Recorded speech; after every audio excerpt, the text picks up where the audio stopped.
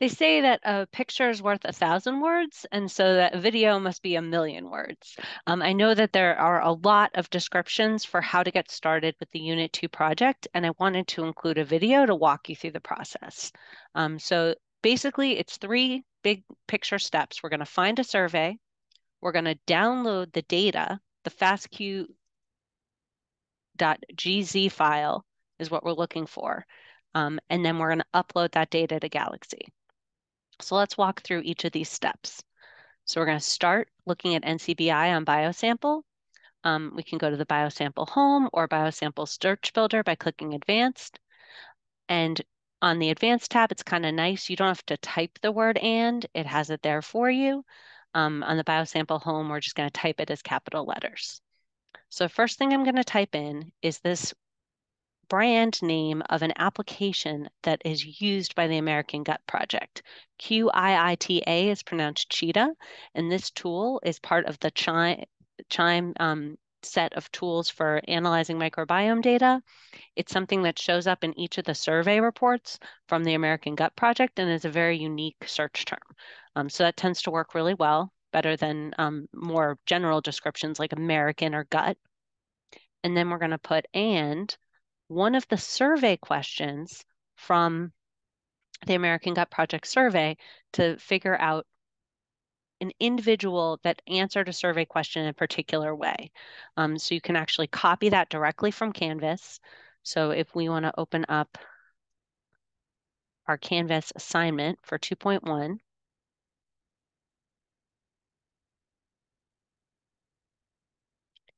you'll see that there's a typical survey as an Excel file. You can download it at your computer or you can look at it just in a browser.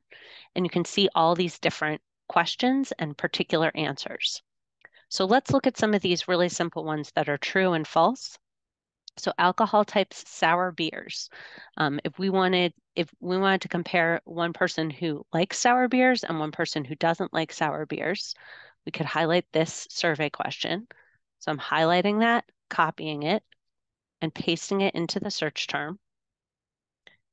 And now I'm going to only find individuals who were asked this survey question and who said false. So it looks like sour beers are not very popular, right? 18,000 people almost have said no. And if we want to look at gut data, we're going to look for human gut metagenome. If you're comparing this to your own sequencing run from Genes and Genomes class, you would want to look for oral microbiome data.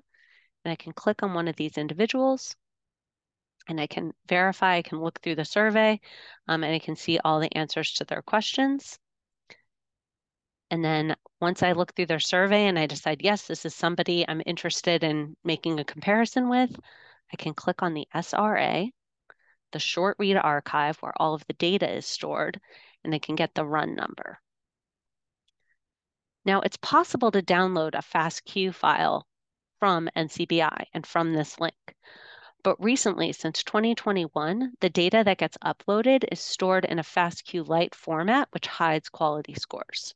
Since the next applications that we're going to use on Galaxy are going to need quality scores, we don't want to get a FASTQ Lite file. We want a real full FASTQ file that has all of the quality data. So we're going to go to the European Nucleotide Archive, the counterpart to the short read archive, and we're going to search with that unique identifier.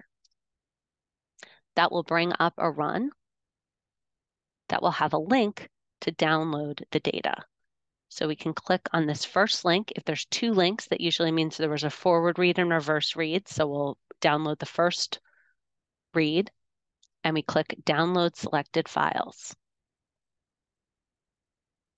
Now that file is being downloaded onto my computer. I can check and see, when it's fully downloaded.